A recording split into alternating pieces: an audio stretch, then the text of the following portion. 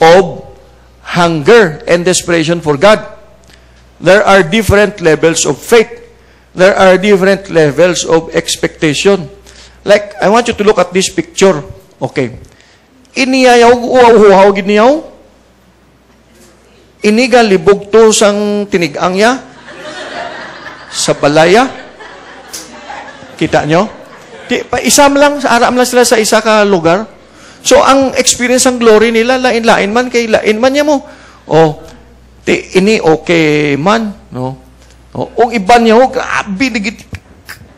grabe na ginayang ilayang experience of glory, okay? So, there are also different ways of experiencing the manifestation of glory. Others fall down, tumba lagid. Others weep. Others laugh. Others are compelled to kneel. Others just feel tremendous peace and rest. But hindi ka magsiling mas glorious ni kay nalipungan gid niya. Way ka kabalo kung ano ni natabo sa tigipuson niya. Basi missionary ni sa Mozambique. Way man siya natumba, pero ang glory sang Ginoo nagkonsad siya. Lain-lain niyang pag-experience ang glory. We have no basis to judge one another. May iba niya conviction lang, pero grabe na yung glory of the holiness of God. So, lain-lain ang experience of glory. Iniya, holy laughter niya. No? Di, kadlaw da sila. Okay. Ang importante lang, whatever the manifestations and experiences are, maayo lang ko nga diri sa aton, wala lang tasang culture o panikwang. Ha? Glory, pak! The glory will be upon you, pak! Out. Ginpatiran mo ito, tulod mo na ito. Hindi na naiya glory, ya. Mixed martial arts na naiya. Oh. No? And that's why, gin-include ko na di nga picture, oh. Kaya, kung mag-pray kita, no? Okay man na nga mag-pray dire, no? Pero diri gid ibutang, hindi yang diri sa agtang, mag-pray ka nga daw panukod ka na abi nga. Ano gina-expect mo nga tudlon? Maayo pa mag-pray ka abi butang na lang sa likod. Para bla wala sang mixture. Kung iya sang Ginoo, iya lang sang Ginoo, hindi pag-intrahan sang tao nga mga aksyon. Okay? No forcing of people to behave in any way. Do not expect a particular form of reaction as the only correct reaction or response. Just let the Holy Spirit be. Okay?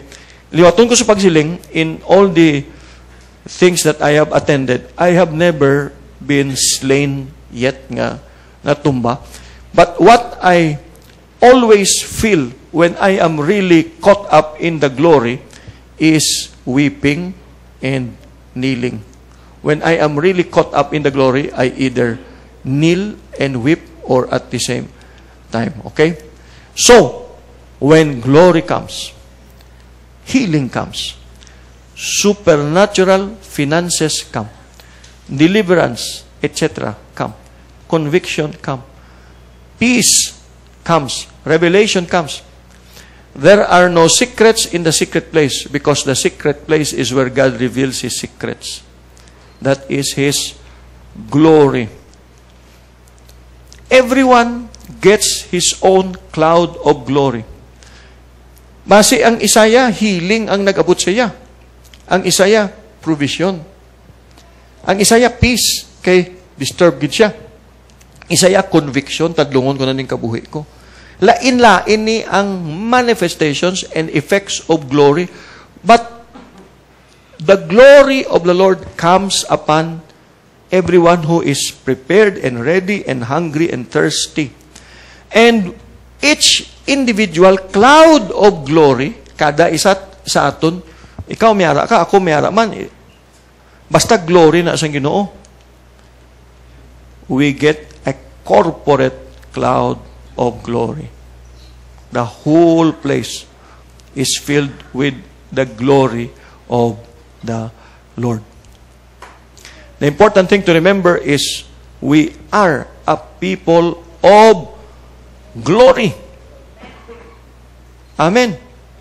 Because we are being transformed into the same image from glory to glory. Then, we pray in glory. We minister in glory. We preach in glory. We go about our chores in glory. Relate with one another in glory. We do everything in glory, with glory, for the glory of the Lord. Ano na abi ma-counseling ka nga ikaw mismo, irritable man ka, akig. Ano problema mo, blaho? Kung ako na, do ko na lang na. Kundi gin-transmit mo ya ang imo man nga defilement, amo na kinahanglan na fill up ka gid sang glory para maka-minister ka man sa iban. Amen.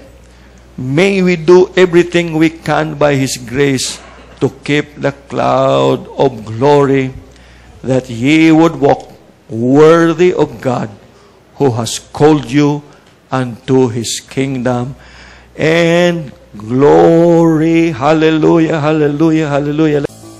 Topic tonight is building the glory realm in our lives. This is a very, very important topic.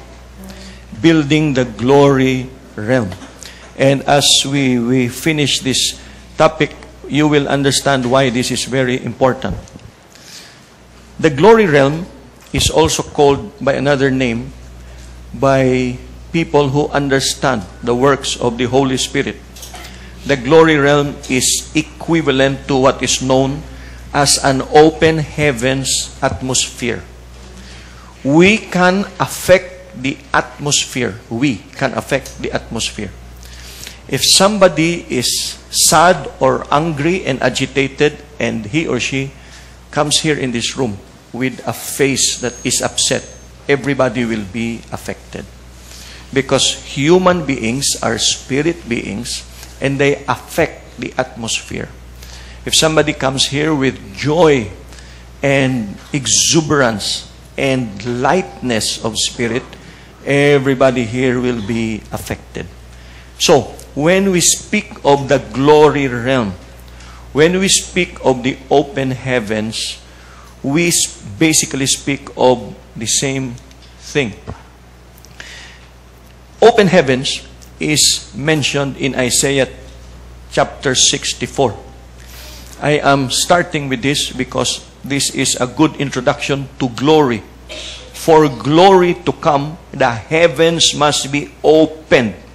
Isaiah 64, verse 1. Oh, that you would rend the heavens and you would come down. Unless the heavens are opened, the glory will not come down. What happens when the glory comes down? The mountains would tremble before you. Fire sets twigs ablaze, causes water to boil.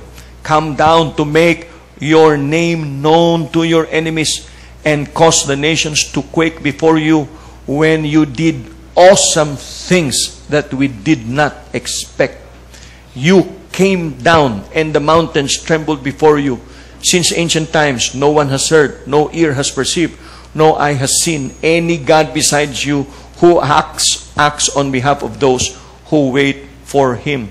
You come to the help of those who gladly do right, who remember your ways. Everything that you read from verse 2 to verse 5 and onwards of Isaiah 64 begins with verse 1.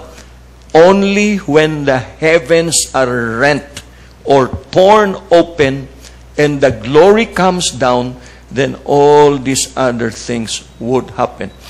Verses 2 to 5 is glory. Glory. The glory of God terrorizes His enemy. The glory of God does awesome things for His children. But the heavens would have to be open. In Revive Asia, they have many open heavens seminar. They study how to create an atmosphere of open heavens.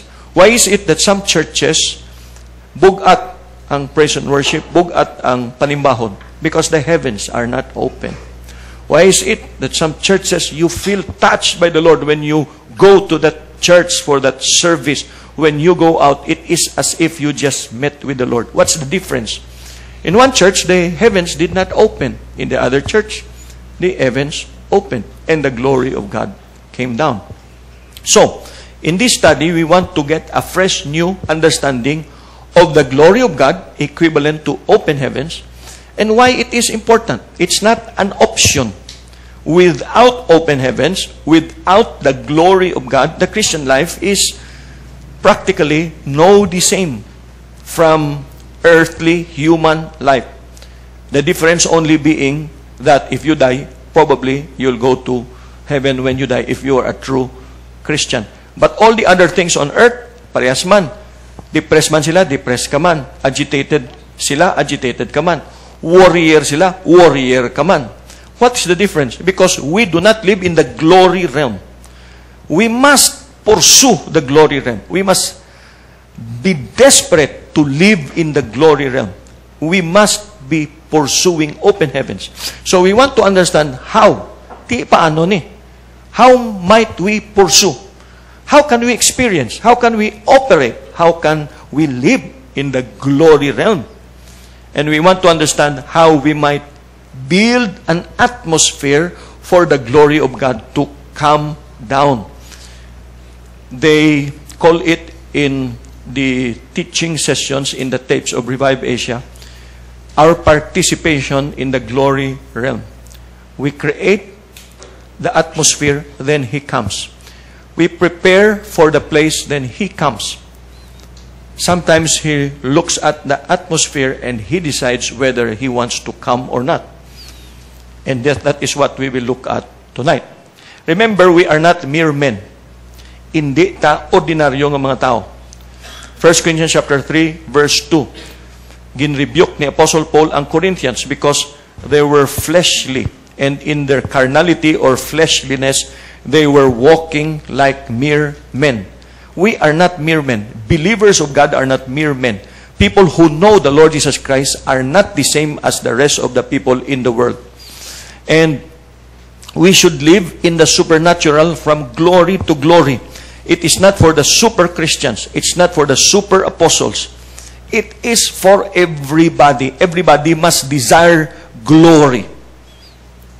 A purpose-driven life is okay, but I would rather pursue a glory-driven life. Because purpose is absorbed in the glory of God.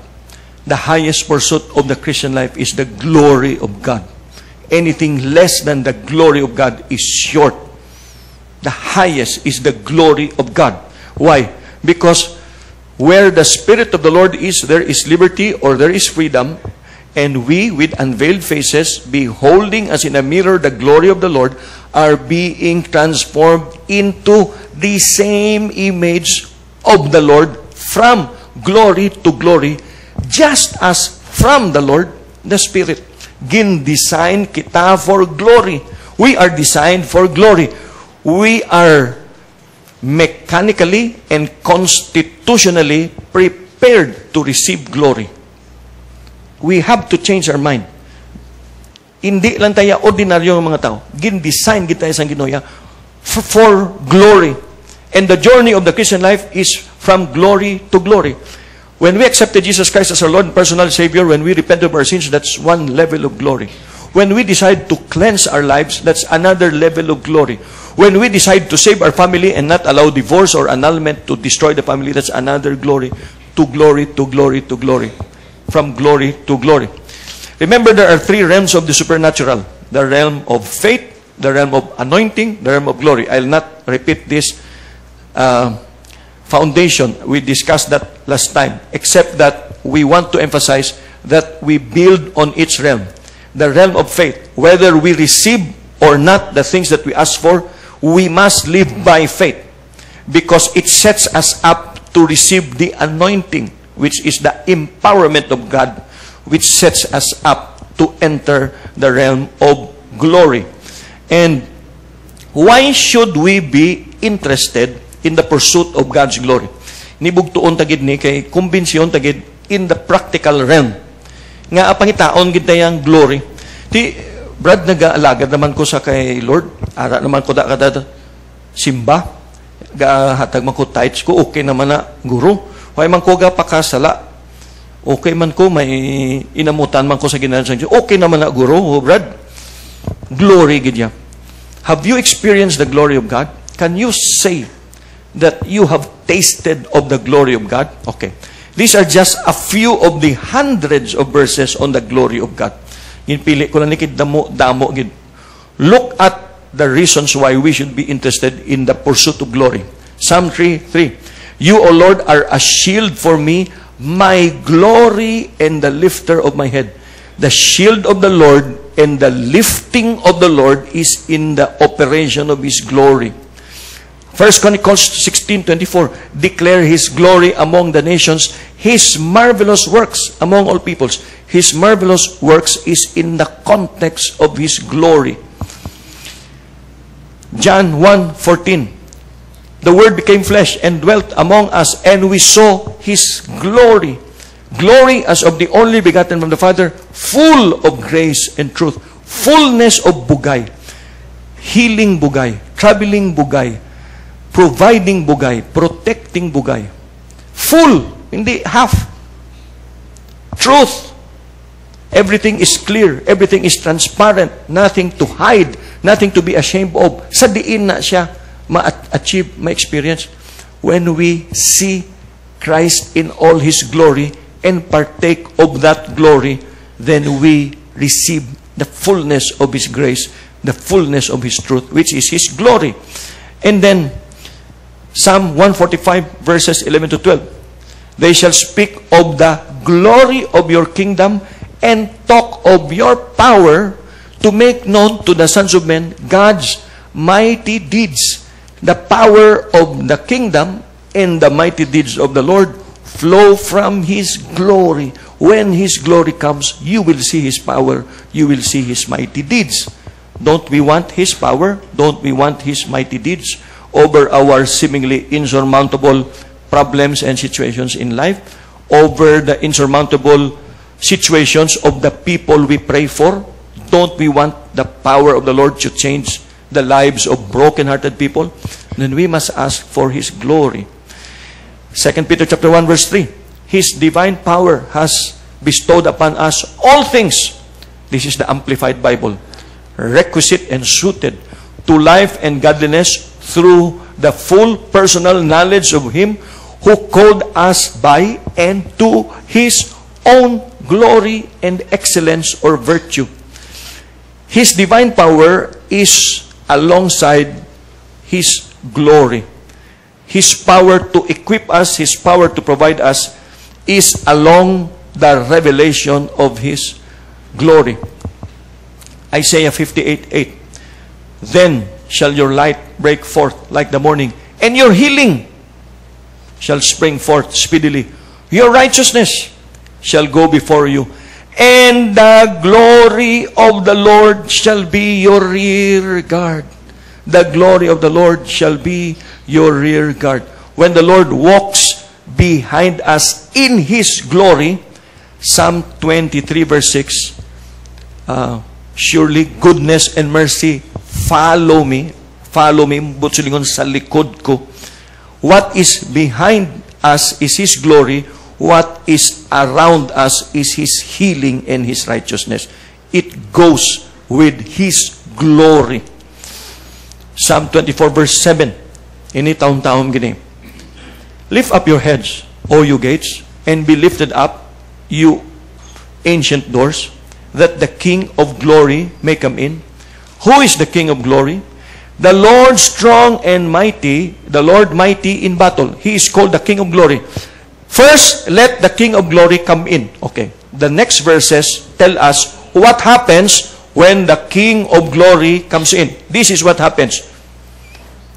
There is none like God, O Jeshurun Israel, who rides through the heavens to your help, His majestic glory. For other people, tribulation, but glory and honor and peace to everyone who does good. When the King of glory comes, He brings help, He brings honor, He brings peace. Arise, for your light has come, and the glory of the Lord has risen upon you. Tanan nga mga maayo nga butang sa Bible, mak-connect sa glory of God. 1 Chronicles 29:11. Yours, O Lord, is the greatness and the power and the glory and the victory and the majesty. Ang glory, ginauplan sang greatness, sang power, sang victory, kag majesty. Sino hindi gusto sang power, kag victory, kag majesty sa aton kabuhi? Do we want depression, defeat, anxiety, worry, despondence? That is a life without the glory of the Lord. But a life that is covered by the glory of the Lord has greatness and power and victory and majesty. 1 Thessalonians chapter 2, verse 12. So that you would walk in a manner worthy of the God who calls you into His own kingdom and glory. So ang calling tagidya, hindi lang sa iya kingdom, kundi sa iya man nga glory. Some people serve the kingdom of the Lord nga kaluluoy gid, ka mga kapuy gid for the kingdom, for the Lord, pero wala glory. Para na sa imo Lord, so mga itsura nila, mga napusan, kaluluoy, mga daw kinumos nga kamatis sa udtong adlaw nga way gid damil kag wala gid ka life for the Lord ni for the Lord. Wow. Where's the glory? Where's the glory of the Lord? We are called not only to His kingdom but also to His glory. The glory realm. John 11:40. Jesus speaking to Martha concerning Lazarus who died. Jesus said to her, "Did I not say to you that if you believe, you will see the glory of God?" Para sa tanan nga mga kapuy diri nga daw hindi gid makapati, will I see the glory of God in my marriage, in my finances, in my social life, in my professional life, in my work, in my children's life, in my grandchildren? Lord, nag-star kami sa duta nga hindi namon ginapanag-iyahan. Anytime ipang-eject kami diri, why kami kadto, kabalo kung kami makan. Will we ever see your glory? Ari lang pamangkot. Did I not say to you that if you believe, you will see the glory of God? Do you believe that you will see the glory of God? Hallelujah. Ga-record ang mga angels. We are surrounded by angels right now. They are taking note of your responses. Hallelujah. Deuteronomy 5:24. Behold, the Lord our God has shown us His glory and His greatness, and we have heard His voice from the midst of the fire. We have seen today that God speaks with men, yet He lives. Kaya may question, will we die if we see God's glory? Hindi lang nga mapatay ka kung makita mong glory ng Diyos. Hindi na kung mag-discuss theological. Ang Bible na lang masabat. Deuteronomy 5:24. We have seen today that God speaks with man. We have seen His glory and His greatness, and yet we still live. Hallelujah. Hindi ka mo mapatay kung makita niyo ang glory sang Ginoo sa inyo. Kumbistan kamo sa mga anghel, kag sang kapawa nga hindi maexplikar, kag music nga hindi niyo mabatian nga nagatukar sa inyo kwarto, kay ang angels nagupod sa inyo, siling sang Bible, hindi ka mo mapatay. Amen? Amen. So, arina, we're going now to the how. Ground talang ang aton nga mind on the glory of the Lord. The pursuit of the glory realm follows a journey. We enter the glory. When we enter the glory, we soak in the glory. Ay, amo ni Ari di si Lord. Lord, diri na lang ko. Diri na lang ko, Lord. Kanami, diri, Lord. Then we operate in the glory. We pray over people in the glory. We serve the Lord in the glory, in glory atmosphere. And then, even if we do not do anything, we do not serve, we do not minister, we live in the glory. We enter, we soak, we operate, we live in the glory. This is a never-ending quest. Lord, may we enter the glory realm. May we soak in your glory. Amo na gani nga, walk in the Spirit, live by the Spirit, pray without ceasing. In everything, give thanks. Why? Because the Lord wants us to always experience this journey. Enter, soak, operate, live in His glory. Because if we do not live in the glory of the Lord, we emit a very not so nice spiritual emission. If it is not the glory of God surrounding us, we radiate irritation, agitation, anxiety, provocation, impatience, anger, resentment. But if we enter the glory and soak in the glory and operate in the glory and live in the glory, we release the love of God, the grace of God, the goodness of God. Because in the glory of God are His majestic deeds, His mighty works, His help, His healing. That's why kinanglan gid mak-connect gid kita sa glory of God. And Yeshua, behold, He cometh with clouds and great glory. We better be acquainted with glory because our bridegroom is coming in great glory. Otherwise, we will be strangers. Oh, ano ni? Ano ni? Because we have never seen the glory. We have not tasted of the glory. We better be familiar with the glory of God in the Christian life, in our Christian life. Okay. So, seeking the glory means being hungry for the manifest presence of the Lord and His goodness, displaying His healing, His mighty deeds, His majestic acts, His truth, His grace, His rear guard, His supernatural provision, supernatural protection, etc., etc., etc., etc., so that we do not live like mere men. We are children of God. We must live in the glory of God. Ang word ni nga Shekinah glory is from the Hebrew word shakan, which means to inhabit, to settle, or to dwell. It also means presence. So, the Shekinah glory is the manifest presence of the Lord in our midst. In the past, ang glory nagdwell sa tabernacle, and it was temporary, transferring from one place to another. Later, nagtemple siya, where it became permanent. Right now, we are the temple. And there are two kinds of temple. The corporate temple, which is the ecclesia, or the church, or the synagogue, or the assembly, or the individual temple. Both are temples. And someday, we will dwell with God in Shekinah glory, which shall be eternal. Now, here is a very important point. Men can build the atmosphere for the glory of God to come. Amuning aton nga tanawon gid kay natahuman gid ko sini. We can invite the Lord to come down in glory, but we have to prepare the place. We have to prepare the atmosphere. We have to prepare the situation. In the Bible, Old Testament, we have already seen the precedent, ang history. Paano na natabo? The tabernacle was first built according to specification. Exodus chapter 25 to 40, instructions on how to build the tabernacle. Then, paglabot mo, chapter 40, the glory of the Lord came down.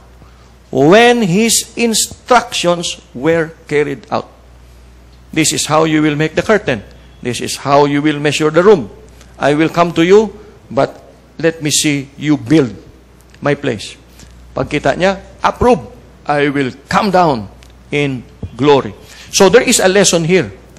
We can prepare the situation, the milieu, the ambience, the atmosphere, physically and spiritually, for the glory of the Lord to come down. The same thing happened in Solomon's time at the dedication of the temple. The cloud filled the temple of the Lord, and the priests could not perform their service because of the cloud, for the glory of the Lord filled the temple, because they carried out His instructions on how to prepare the place. So, dako ni nga prinsipyo, the participation of man with God. He will come down in glory, but we have to do our part. Okay. Now, we are the living temple. Wala na sang tabernacle.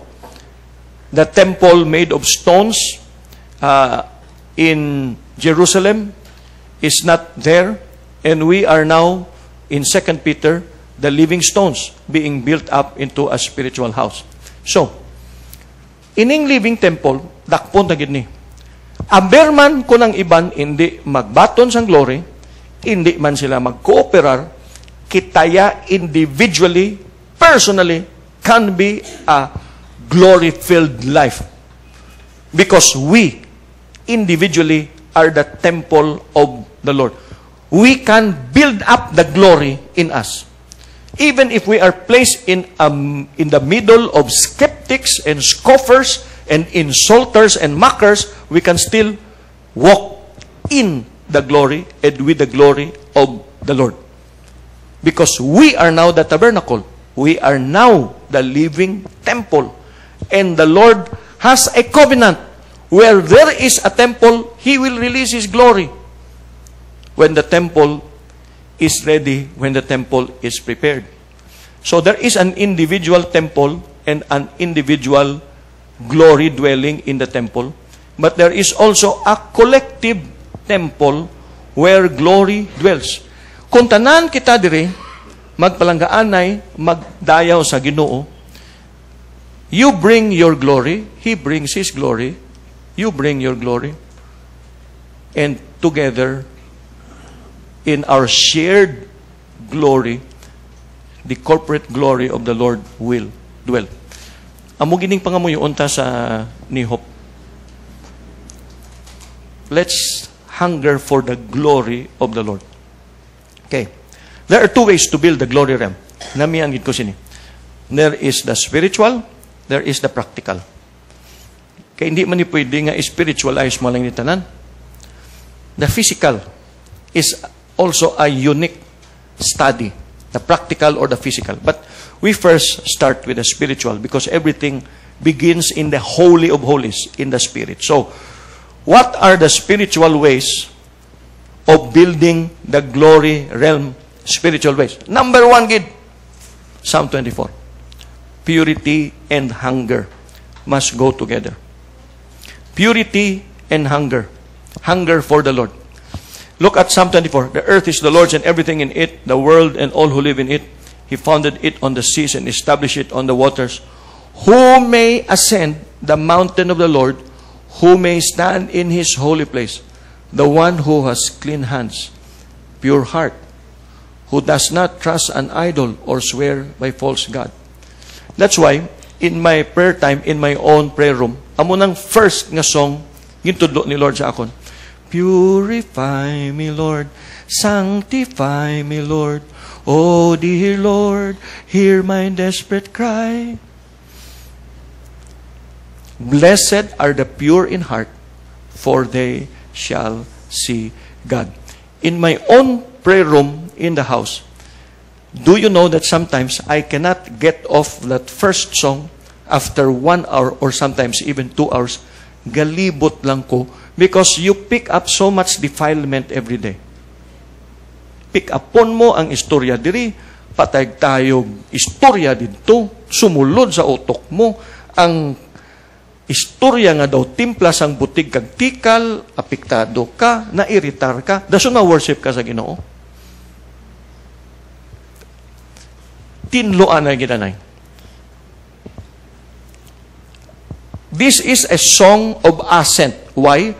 Because it is ascending the mountain of the Lord. Ascending to the mountain of the Lord is clean hands and pure heart. And there is a promise. They will receive blessing from the Lord and vindication from God their Savior. Such is the generation of those who seek Him, who seek your face, God of Jacob. Okay, I want us to get this. Lain na ang purity and sanctification para nga magbuot ka, kag magtadlong ka, kag pwede mo isugid nga pure ka. Delikado na nga klase sang purity. Kay ikaw gali ang Diyos sang sina nga purity para nga masugid-sugid mo lang nga hindi ka natorpe. Ang tutuod nga purity may ginakadtuan. Ginapangita mo ang Diyos. Nga ang nagahunger ka for purity, kay gusto mo i-meet ang Lord. Ang Lord ang object sang purity. Because you seek His face, O God of Jacob. Here is Psalm 24. Kag inaginbasa naton. Lift up your heads, you gates, be lifted up, you ancient doors, that the King of glory may come in. Who is the King of glory? The Lord Almighty. He is the King of glory. And then Ari, ang himuon niya when we lift up our heads, when the ancient doors are opened, the King of Glory may come in. We can apply this personally, we can apply this geographically, but the basic point is all the gates of our lives must be open to let the King of Glory come in. The emotional gate, the imagination gate, the financial gate, the relational gate, let all the gates of our lives be open. Dapat wala chamber sa aton kabuhi nga off-limit si Lord. Lord, sa praise and worship ko, okay ka. Pero hindi lang pagtanduga ang relasyon ka, ha? Hindi lang pagtanduga ang mga ginabasa ko. Ako lang na i-decide ko anong basahon ko. No, open all the gates. Lord, amo ni ang akong closet, amo ni ding makita mo nga magazines. Di na di, Lord, ang hindi mo gusto. Open all the gates. Let the King of Glory come in. Second, spiritual glory realm builder is praise and worship. Praise and worship. Psalm 100, shout for joy to the Lord, all the earth. Worship the Lord with gladness. Come before Him with joyful songs. Okay, let me say something about verse 1. This is the reason why many churches do not operate in glory. You know why? They are very formal and very stiff. They cannot shout for joy.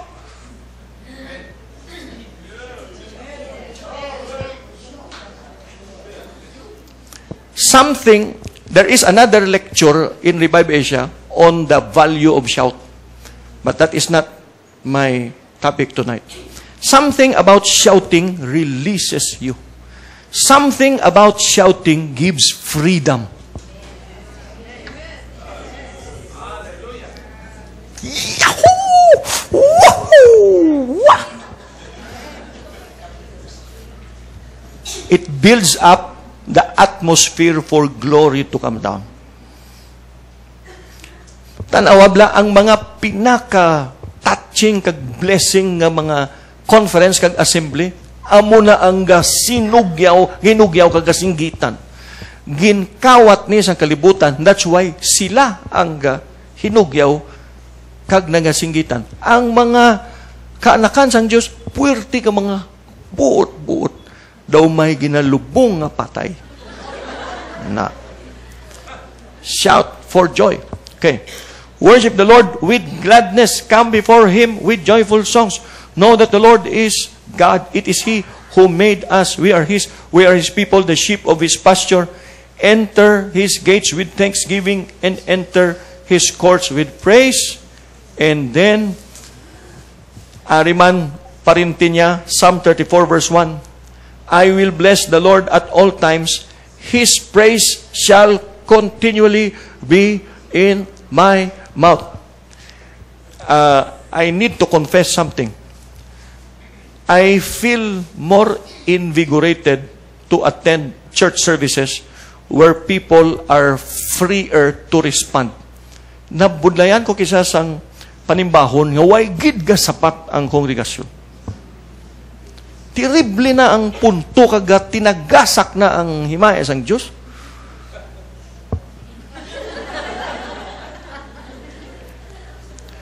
Nanamian gid ko sang kisa magtan-aw sa TV sang mga panimbahon sang mga negro. Amen, hallelujah. Dasun bombahan para sa tung tung tung tung. Tugay galakat do naga moonwalk. Kita ka mo na? Grabe. Continually, hallelujah, praise the Lord. You are building up the glory realm. Amo na ang wala gatos nga baw. Kaluoy sang Dios ara. Are you following? Ano nga sustainer? Kaluoy sang Dios. Pero hindi ang himaya sang Dios. Wala ko gasiling nga wala Dios. May ara man, pero kaluoy sang Dios. Sige na lang. Okay na. Okay. Grabe, gining glory realm. Dito ko naintindihan ng doktrina sa glory realm. Hebrews 13:15. Therefore, let us continually, through Jesus, through Yeshua, let us continually offer to God a sacrifice of praise. Anong sikreto sang continually, without ceasing, so that on and on and on ang glory, hindi maglakat, hindi magpalayo. Sige ha, kay ang glory matinir, ang glory magpabilin. On taton mo na karon, ma-evacuate. Tuod na. Ma-evacuate ang Ginoo, ang glory sang Ginoo. Hindi lang. Pero, sige na lang. Basta, continue. Hallelujah. Praise the Lord. Psalm 22. He is enthroned in our praises. This was first applied to Israel, but we are the spiritual Israel. We are children of Abraham by faith. So this is applied to us also. My God, I cry by day, but you do not answer, and by night, but I have no rest. Yet you are holy, O you who are enthroned upon the praises of Israel. The more we praise, the more we worship, the more His throne is built up spiritually in our midst. He is enthroned in the praises of His people. That means glory, the glory of the Lord. Inya, 1 Timothy chapter 2. Bao, kita nga mga doon, hindi gid magbayaw sa aton kamot, kabay pa. Ma-born again na kita sininga gabi. 1 Timothy chapter 2, ha? Introduction niya, I urge then, first of all, that petitions, prayers, intercession, and thanksgiving be made for all people, etc., etc., etc. For there is one God, one mediator between God and mankind, the man Christ Jesus, Yeshua HaMashiach, who gave Himself a ransom for all people. And then, therefore, I want all men everywhere to pray, lifting up holy hands without anger or disputing. Ano na iabi ang kabudlay mag-amo kagid na? Abi kung tanan bala nga naga simba sa Diyos. Pero kadto ka bala sa mga simbahan today. Kung daki praise and worship, pila ka porsyento ka, wala na kuya, magamana. And then you can measure the amount of glory available in the church. Kaya daw nahuya man sila nga dayawon ang Ginoo. So you don't really feel the majesty of the presence of the Lord. This is building up the glory realm. When you lift up your hands. And then, there are many other biblical expressions of praise. When you declare thanks, when you clap your hands, and when you shout, when you use musical instruments, when you dance, when you sing praise songs, when you sing psalms, hymns, and spiritual songs. So, ang mga hymns kag psalms, ang hymns hindi nyo pag i-chapwiragit. Binlan nyo man kami hymns. Kaya nagtubo ako sa hymns. Okay. Make a joyful noise. Lifting our hands, being still, being loud. All of these also are expressions of praise to the Lord. Okay. Now, the value of the new song. I really pray that Nihop will be a habitation of new songs. Because this is one of the indicators of the glory of God. He puts a new song in my mouth, Psalm 40 verse 3, a song of praise to our God. And many will see and fear and will trust in the Lord. Why will many will see and will fear and will trust in the Lord when a new song is in his mouth, the mouth of the psalmist? What is the connection between the many who will see and fear and will trust in the Lord when a new song is sung?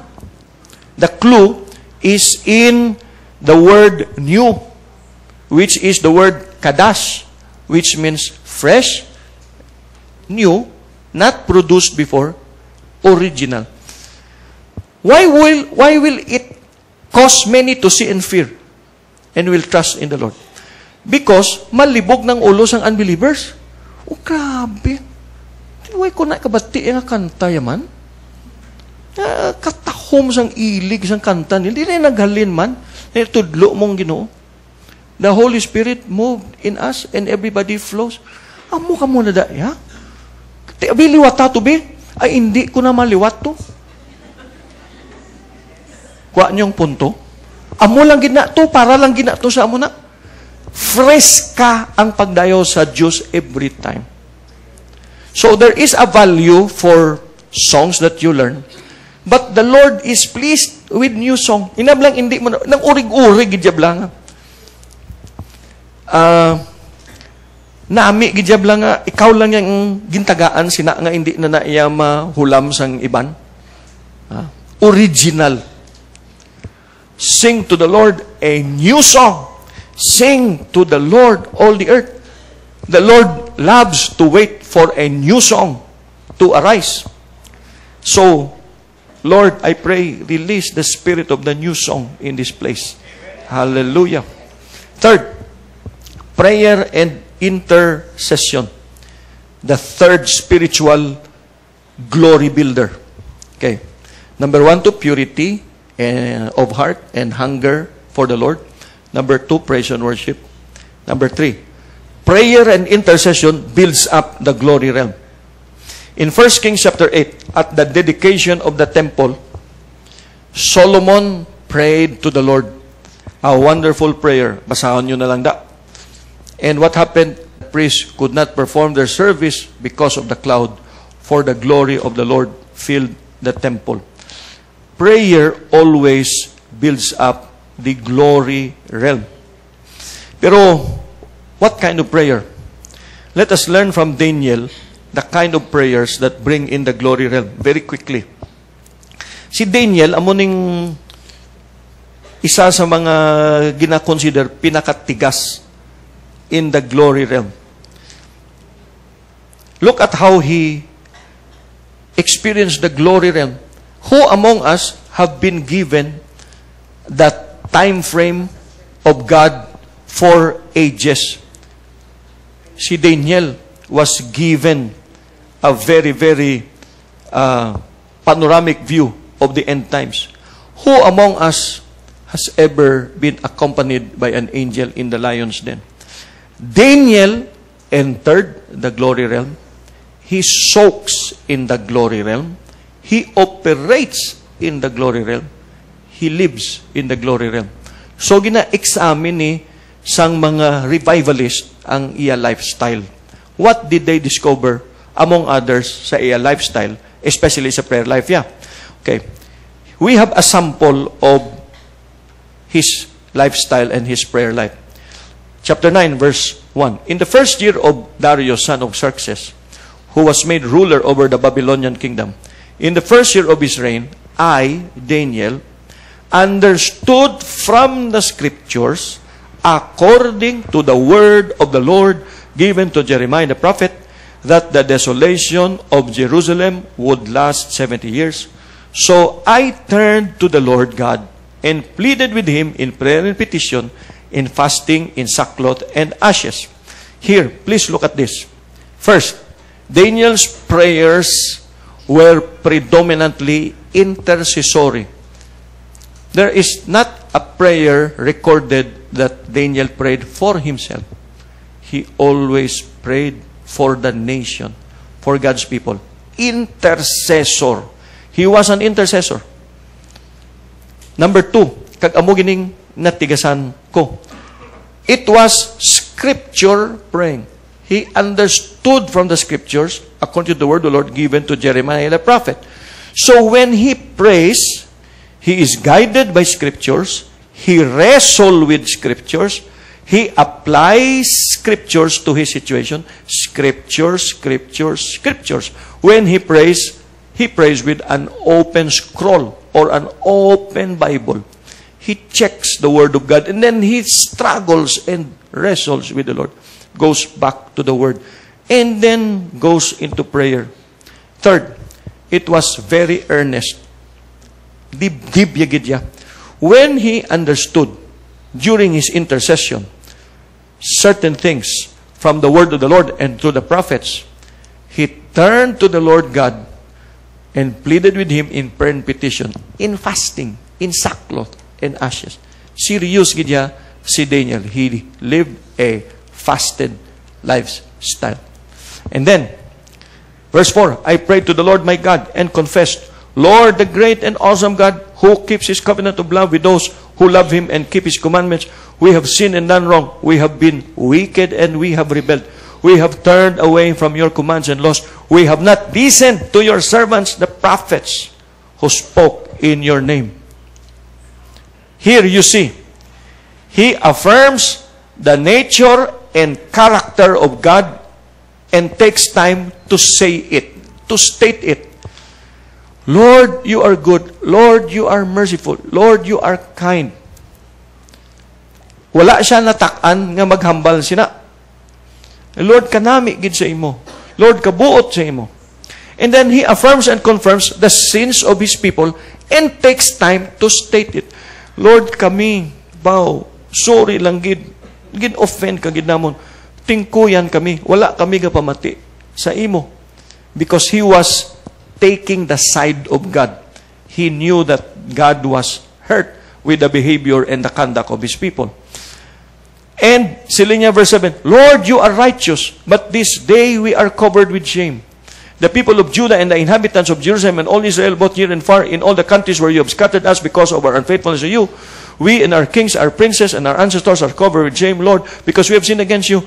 The Lord our God is merciful and forgiving, even though we have rebelled against Him.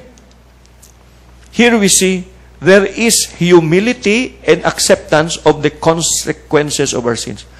Wala siya nagapa as if, Lord, kabalogid kami, ga-deserve gid kami sini, kay kadungol gid sa amon, amoni, amutu, amona. But there is also a reaffirmation of the goodness and loving nature of God. And this is where it takes a turn for glory. Maliso ni siya sa glory. Therefore, the curses and sworn judgment written in the law of Moses, the servant of God, have been poured on us, etc., etc., etc. Just as it is written in the law of Moses, all this disaster has come upon us. The Lord did not hesitate to bring the disaster on us. For the Lord our God is righteous in everything He does, yet we have not obeyed Him. Now, here is what we are thankful to God for here in Nihop. The prayer of Daniel was based on the Torah. He had a deep understanding of law and grace, of the Torah. This is what he said, written in the law of Moses, according to the law of Moses. The Torah, the basic revelation of the will of God. Now, of course, we'll say, Old Testament na. Hindi mani Old Testament. The principle is the same. The word of the Lord, the instruction of the Lord. Daniel was grounded in the law of the Lord. But also, he understood the superior works of grace of the Lord. Kita yagid ang duwa. He sees the Torah. He sees grace. He is not rejecting one and upholding the other. Both the revelation of God, the Torah, and the grace of God. Some people call it law and grace. Whatever it is. We are by grace, yes. But the grace of God becomes beautiful when you look at it at the backdrop of His law. Basta ang punto ko lang, this is how Daniel prayed. He understood what happened to them based on the Torah. Nga mo giningin na silang isang Torah daw, kung magbinuang ta, mo gini daw, balbal gid daw, balbal gid daw. Pero ang Ginoo kaayo gid. Nagliso na siya sa kaayo sang Dios. Now, Lord, our God, who brought your people out of Egypt with a mighty hand, and who made yourself a name that endures to this day, we have sinned, we have done wrong. Lord, in keeping with all your righteous acts, turn away your anger and your wrath from Jerusalem, your city, your holy hill. Nag-ayo na siya sa Ginoo, baw maluoy ka man. Daniel's intercession turned towards redemption and grace. Amuning pulian sang glory builder. At the end of the lamentation, at the end of the intercession, you end on the note of redemption and grace. Lord, you are good. Lord, you are merciful. Lord, you are wonderful. Because you are going to bring in the glory of the Lord. The goodness of the Lord. Kundi amo nang i-affirm mo, Lord, maayo ka gid bala, mapinatawaron ka gid bala, Lord. He was pleading for mercy for His people, the essential duty of the intercessor. He was building the atmosphere for glory. Tingin Ginoo nga pamati sa langit. Terrible man nga bata ni si Tuto din. Ginadumog yung Bible. Mayo nga bata. Pao, why siya nagsunggod nga ginbalbal ko sila? Kay naintindihan niya sa Torah nga amo nagsiling na gid ko nga amo na matabo. Bao believe siya sa bao maayo gid. Ano siling niya, angel? Pakitluoy siya sa imo kay maayo ka kuno boss nga Dios. Correct kina. Abi prepara tanan ko nga glory da. Healing abi prepara kay manaog tato. Amo na ginpreparar ni Daniel ang atmosphere for glory to come down. So, bisan ihaboy mo siya sa layon, bisan ihaboy mo siya sa kalayo, updan gid siya sang glory, na set up ya gid yang atmosphere for glory to come down. The four things: he entered the glory realm, he soaked in the glory realm, he operated in the glory realm, he lived in the glory realm. Amo ginang i-aspire naton tanan. That is the goal of every child of God, especially going into the end times. How can you not live in the glory in the end times? The glory of God is our only protection, our only provision, our only covering. The glory, the glory, the glory of God. So that is why he ends with this petition. Hear the prayers and petitions of your servant. For your sake, O Lord, look with favor on your desolate sanctuary. Give ear, our God, and hear. Open your eyes and see the desolation of the city that bears your name. We do not make requests of you because we are righteous, but because of your great mercy. Lord, listen. Lord, forgive. Lord, hear and act for your sake. My God, do not delay, because your city and your people bear your name. Siling sang Ginoo, yes, yes, yes, I'll be there. I'll bring my glory down to you, to Daniel. And I'll also bring coffee with mga pi kita kay istoryahan ta ka. Subong lang na problemahan mo, 70 years of desolation, istoryahan ta ka sang bugos nga matabo sa bilog nga kalibutan hasta sa pagka. Kay namian gid ko sa imo tuto Daniel. Siling sang Ginoo. So, this is a model of prayer for bringing down the glory realm. The prayer opens the heaven and brings down the glory. Immediately, while I was speaking and praying, confessing my sin and the sin of my people, and making my request to the Lord my God for His holy hill, while I was still in prayer, Gabriel, the man I had seen in the earlier vision, came to me in swift flight about the time of the evening sacrifice. Ginamani-mani na lang ang istorya sa mga anghel. The glory realm has descended upon him. Amuni ang aton nga i-build up sa aton nga life. Lord, help me to produce that same kind of character that Daniel had. Number 4. Fourth, glory builder. Bow. Ginoo buli gid kami kay agunto kami diri. Peace and unity with one another. Unity. Wow, hallelujah. Preparar kamo kay may inughambal diri ang Ginoo sa aton. Sa mga nagasungod sa isa kag isa. Preparahan inyong mga tagipuson. Hallelujah. The Lord spoke to His disciples to wait and not leave Jerusalem because the Holy Spirit will come upon them and give them power. What did they do? What did they do? They all joined together constantly in prayer. Look at their spirit. They were of one heart and soul. Pwerte nga understanding, paumod, konsiderasyon, kag palanggaan na isa kag isa sa isa kag isa. Ang mga personalidad nila, mga sinamo-samo. may mga chowking nga mga personalidad, may Jollibee, may Babs nga personalidad, may Pizza Pie nga personalidad. Kung sa normal lang, hindi ni sila maghilibaot. Pero sa gugma sa Ginoo, nag-isa sila. Pag isa nila, kag nag-continue sila, great power the apostles were giving testimony to the resurrection of the Lord Jesus, and abundant grace was upon them all. Glory realm descended on the first believers because they were of one heart and soul. One heart and soul.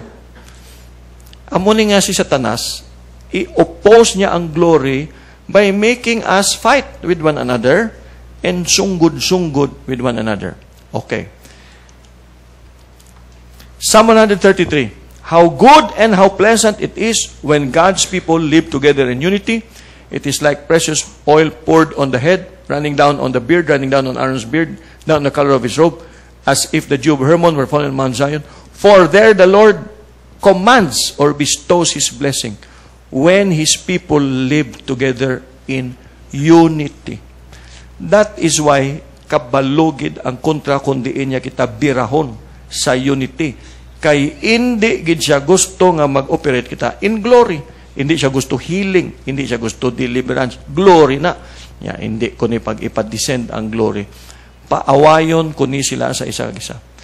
Now, here is the verse that I want all of us to memorize from now on until the second coming. Psalm 119, verse 165.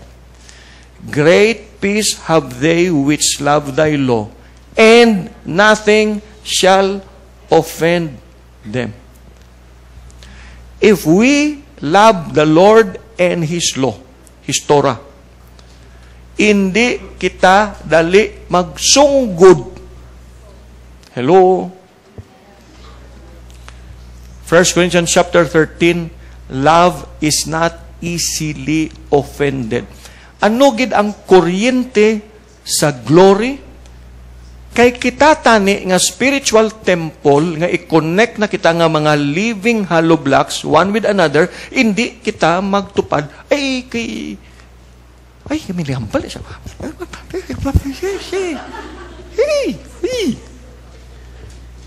Are you following? Why? Hindi mag-hold ang container sang glory, hindi ka-hold.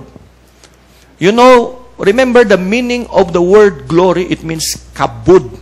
Meaning weight, bugat. Ti kun ang structure may litik kag disconnected, mawasak na sa kabud, sa weight.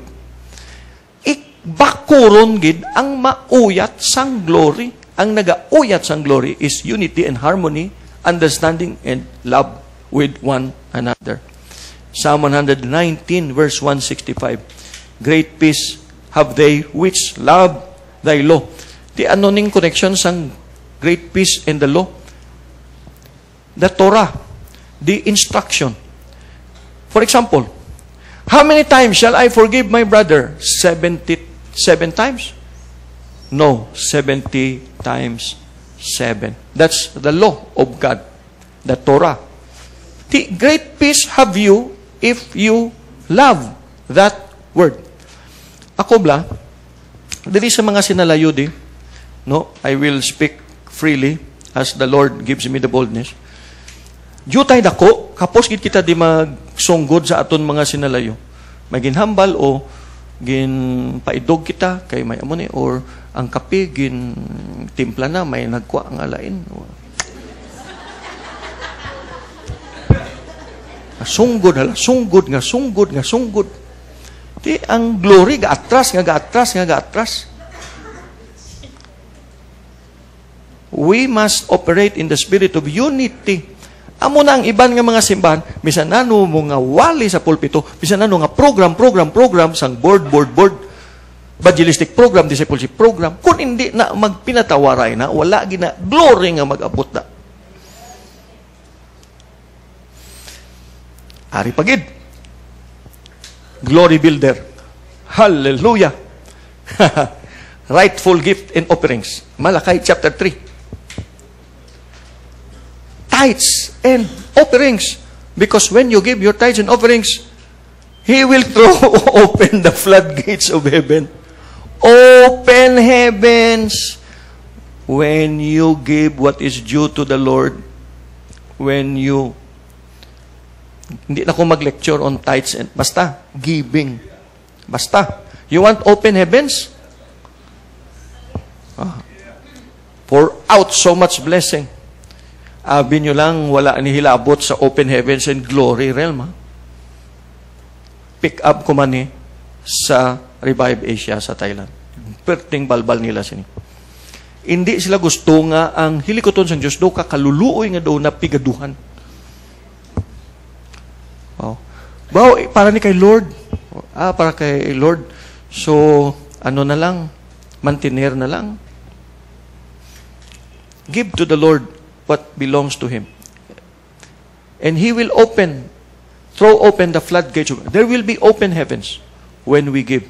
Then all the nations will call you blessed, for yours will be a delightful land. So giving builds up the glory realm. Okay.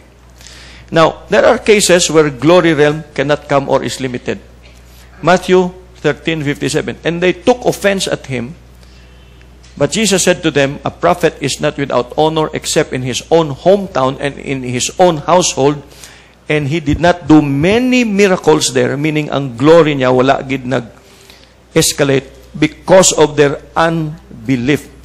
And He wondered at their unbelief, and as He was going around the villages, teaching. Tanawan niyo ang verse 5 sang Mark chapter 6. He could do no miracle except He laid His hands on a few sick people and healed them. Si Yeshua na gid ni. And yet, He just laid hands on a few sick people and healed them because of their unbelief. And He wondered at their unbelief. He taught, but He could not heal a lot. Here in this place, we can do a lot of teaching, but there will be little healing if there is unbelief. Unbelief is a destroyer of the glory atmosphere. Lack of faith. Now, I want you to look at this picture. Will the glory come down in a crowd like this? May gani-istoryahanay, may nag-dal. Sorry lang ako sino. Anyway, basta example. We now go to the practical ways of ushering in the glory realm, of having an open heaven. Practical ways. Do not underestimate the practical ways. You will not believe the first step. The first practical step is preparation and anticipation. Psalm 122. I was glad when they said unto me, let us go to the house of the Lord. He was not glad when he came in the house of the Lord. Are you following? Ginhambalan pa lang siya, lakata. Sa diin? Sa house of the Lord. Yahoo! Mapa-house of the Lord. May preparation siya and anticipation. I would like you to see the sort of preparation that happens here. Psalm 122. Our feet are standing in your gates, O Jerusalem. Jerusalem is built like a city that is closely compacted together. That is where the tribes go up, the tribes of the Lord, to praise the name of the Lord, according to the statute given to Israel. There stand the thrones for judgment, the thrones of the house of David. Wala pa siya kakadto, using his prophetic imagination, lecture ni Sister Rita, gina-imagine niya na ang i-receive niya to. Preparado na ang korason niya, kag-espiritu niya, makadto ko to karon.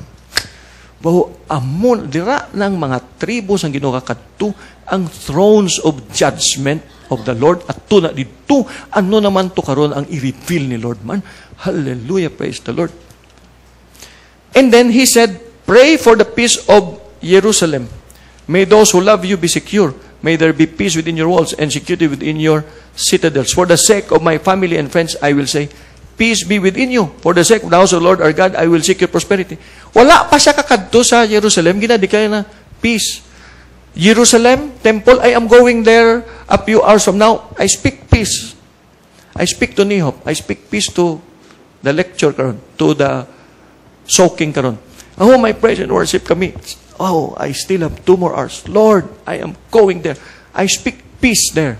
Lord, I send my peace there to that place. You are building the glory realm. You are building the glory realm even before you go to the place where you expect to experience the glory of the Lord. Speak peace. And this same principle applies to our relationship. You will visit your grandmother. You will visit your mother-in-law. Before you go there, speak peace. Lord, I'm going to visit my mother-in-law. And sometimes you know how what my difficulty in whatever, in the, like that, whatever, etc. Kung ano nang imong issue da sa mga in-laws mo. Speak peace before you go. Build up the glory realm there before you go. Prepare. Anticipate to operate in the glory before you arrive there. Terrible nga mga leksyon. Okay. You prepare the place for glory when you bless it, but do not misspell the word place. Okay. Okay. So, amo na. Okay. Number 2. Ini. Grabe niya. Because we might be so spiritual, we might disregard the physical. We must take care of the external physical environment. Nakakadlaw ko ni isang na labyan ko ni one time in my daily quiet time, Deuteronomy chapter 23. Basahan ko sa inyo. Self-explanatory. Designate a place outside the camp where you can go to relieve yourself. Hallelujah. As part of your equipment, have something to dig with. And when you relieve yourself, dig a hole and cover up your Okay? I will not read that aloud. The explanation is what is interesting. For the Lord your God moves about in your camp to protect you and to deliver your enemies to you. Your camp must be holy so that He will not see among you anything indecent and turn away from you. Hello? What if in the praise and worship area, there are empty bottles there and napkins and trash? Do you think the glory of the Lord will descend there? No. Clean it up. What if this place has trash all around, or ants, or rats, or cockroaches eating up spoiled food that has not been properly disposed of in the past 5 days? You think the glory of the Lord will come? No. Ang tao gani, hindi ang Diyos pa. Offended kag repelled ganing tao. That's why cleanliness is next to godliness. Even the physical aspect is preparing the realm of glory. Amo man ang room ta, amo man ang balay ta, way taga pangayo sang di kumputok nga balay. Bisan simple na nga balay, kunduta man lang na, kag wala na siminto, tinloi ang hilamon silhigi. Itapana ang duta, hindi pagpataasa pa ang kugon sa ido mo nga. Kaya ang Ginoo hindi magpanaog in glory kun bauna. Paunahan no man eh. Why gini sila nagaplo pang himos-himos di? Deuteronomy 23 verse 14. So even our house where we live must be clean. It doesn't have to be expensive, doesn't have to be kumputok, but it must be a place where the Lord would not be repulsed when He comes in Shekinah glory. Do not underestimate the external physical environment. Pay attention to its preparation. It builds up the glory realm. In fact, ang colors kag materials in the tabernacle also has a role. You see, there are purple and white and scarlet and blue. This also speaks of the physical environment. They also depict a spiritual message. May study sila nga ginhimo on the effect of colors. But that's not so much our point of interest tonight. Importante nga the ambience of the place must also be conducive. They found out that soft blue makes you peaceful. It makes you want to worship the Lord more. They also found out that red makes you fired up or agitated. So, which part of your house should be colored this and which part? What should be the color of the worship area? Even those things are issues. In the temple, Exodus 26:31, the Lord, for some reason, ordered that the veil should be made of blue and purple and scarlet yarn, and fine twined linen. It shall be made with cherubim skillfully worked into it. May epekto ni sa tao nga nagasulod sa temple nga amo na. The Lord pays attention to the physical environment. Okay? So it might have looked like this. So many people attempted to approximate how it might look like. But the Lord said, you emblazon the cherubim in the curtain. So it might have looked like this. But what I'm just trying to convey is the environment physical creates the atmosphere. When you enter a place like that, the physical environment spiritually prepares you to walk into the glory of the Lord.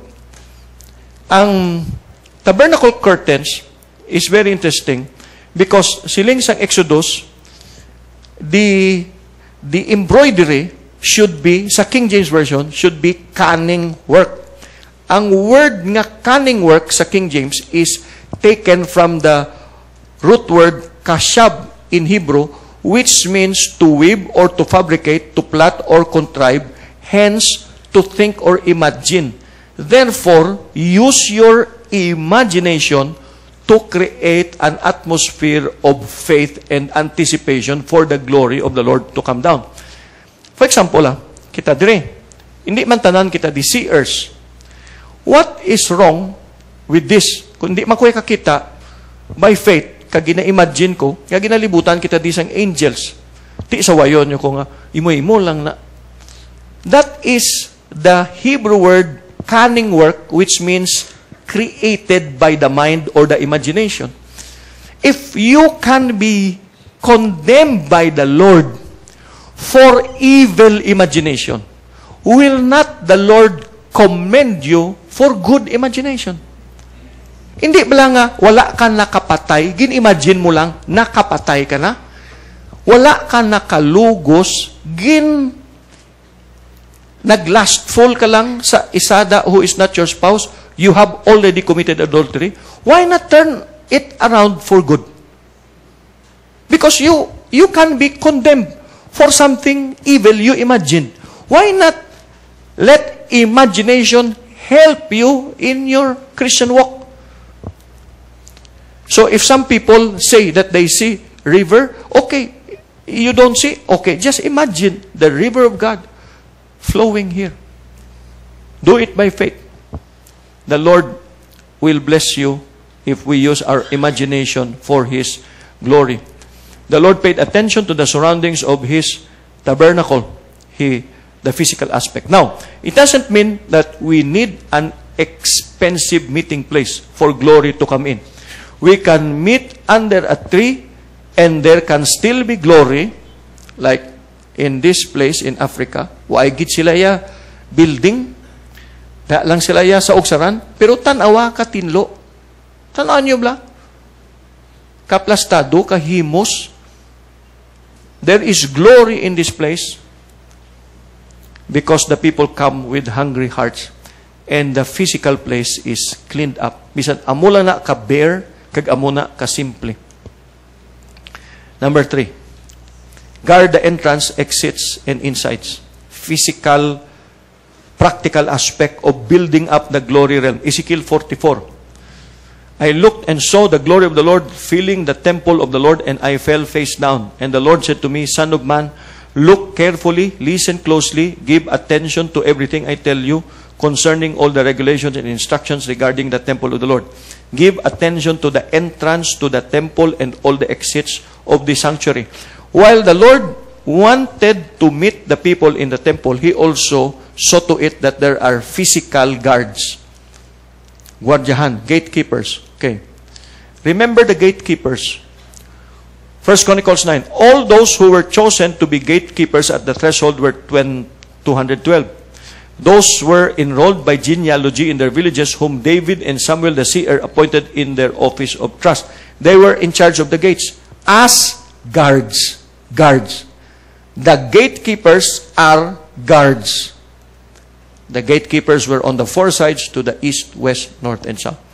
There is a New Hope. We have only one official, publicly known gatekeeper who wears sunglasses tonight because of his condition. Pero, we can have the spirit of the gatekeeper and guard the glory of God in this place. Bantayan naton. Why guards and gatekeepers? To watch out for people who are distracting others. Watch for people who might fall down. Watch for manifest demonic manifestations. Or need ministering, people who may need ministering or praying right then and there. The glory of the Lord sometimes will be attacked by the enemy. So, may gatekeepers nga bantay.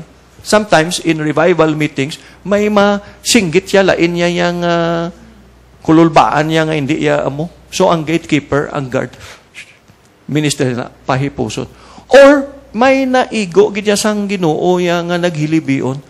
The gatekeeper, the guard comes, hugs, ipapungkoon niya kay nagtumbahon to siya. Or, natumba siya, kwa katong mantel or cloth, tabunan siya para hindi siya mihangan. To keep the glory of the Lord staying in the place. Because any distraction, if it gets serious, might cause the Lord to depart. So there are gatekeepers and guards to protect the glory of the Lord. Hindi ba nga ang dignitaries when they come, there are guards. Kung may buang tungo nagsulot, or tao nga daw hindi amo, or hubog, hindi ba? Otherwise, kung mabatsyagan na sang dignitary, malakat na. Ang Ginoo, ang glory niya, we must be so respectful of the glory of God that we must secure the place with gatekeepers and guards. I pray to God that we will grow in this area as we journey in the faith, in the glory realm.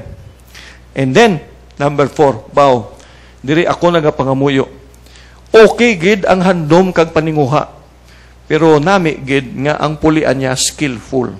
Halo, thank you Lord for our skillful players. That's why ako sa banyo kag sa balay lang kato-kato. Kaya hindi pagid ko skillful.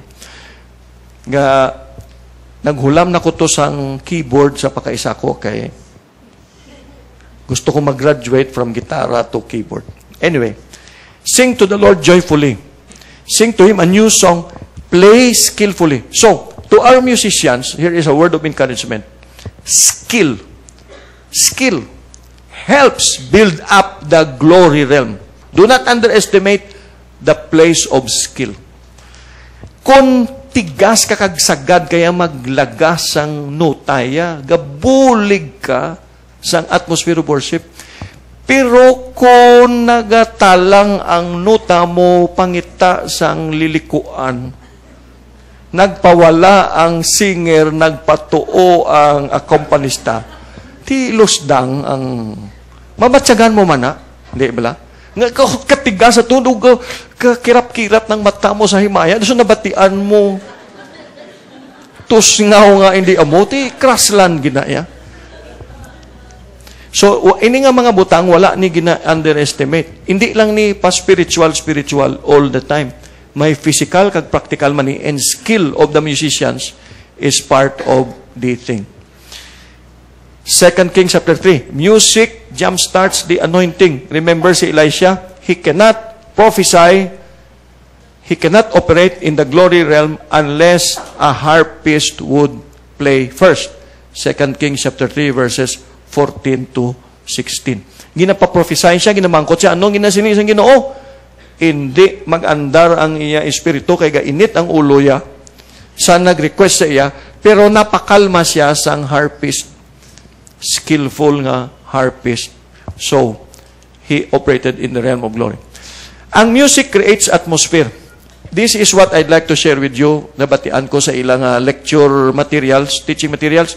Do you know that ang mga termites eat 2 times faster listening to heavy rock metal music? May music nga isog pagid sang mga anay. Gusto mo ubuson ang balay mo sang anay? Bakli sang Guns N' Roses, kag Led Zeppelin, kag Metallica ang balay mo. Gubaan na lang ang balay mo. Na. Okay? Research niya, scientific research na. Okay? Sang una, marcher ko kontra Marcos, sang high school ko as the early college. May pagka-revolutionaryong ulo ko. You know why? Because I was fed by revolutionary songs. Listening to songs that inspire the nationalistic fervor. They define you, they shape you, they define your imagination. Well, ang isa ka good side lang siya, I decided to stay in the Philippines and not go to America. Singkondri lang kuya kay perting mga kanta sang mga asinto sa una. Dumduman nyo to. Fire. Okay. Hallelujah. Now, how can the glory be experienced? Lapit na lang ni ma-conclude. There are 2 kinds of experience of the glory of God. There is an actual shared glory, which means everybody sees it all together.